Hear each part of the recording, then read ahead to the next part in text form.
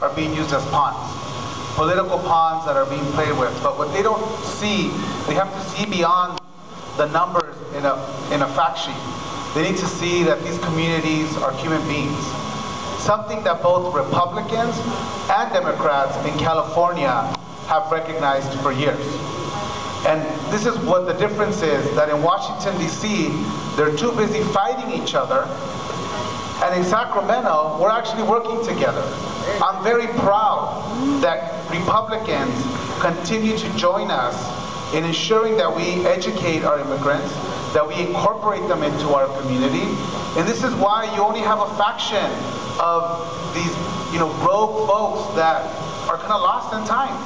The new reality is, and something that Marcelo says so eloquently, is whether you like it or not, California is coming to a community near you. We're gonna look like you, we're gonna look like people in this room, and the younger generations are okay with that. We love the diversity. We love to see people from other ethnicities. It makes us stronger. It makes us better people. And quite frankly, it makes us better human beings because we're able to appreciate our differences. Something that we still see in fringe groups and that we continue just to see as small contingencies. Republicans in California understand that now. They've lost those battles in the early 90s. And so now they understand the importance of working together. That is why every immigration bill that has come out of Sacramento comes with Republican support. And that is in part because of our work that we've done to educate our Republican elected officials. I'm not saying all of them, because we still got our good friends in the Tea Party, but the majority of the Republicans know that this is common sense. They know that economically, if California is going to succeed, and like I said before, if you want your Social Security check, those immigrant kids have to succeed.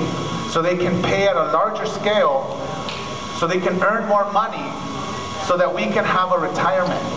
And some Republicans in California understand that. And we're going to continue to do our work.